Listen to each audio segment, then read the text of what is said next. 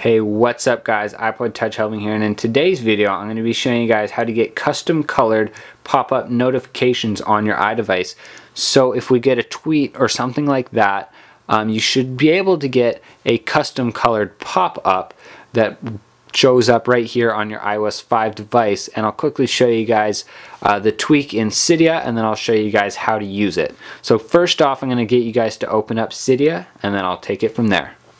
So here is the tweak that you guys are going to want to download in Cydia. Just search for that right there, and once you download it, you should open up settings then, and I'll show you guys where to go.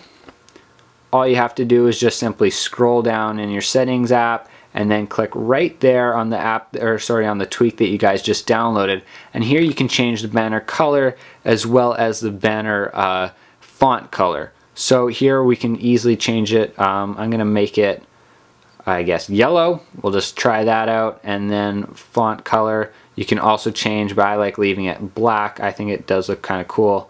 That's just a personal thought though. So to make it black, I believe you go all the way back down to 0, just like that.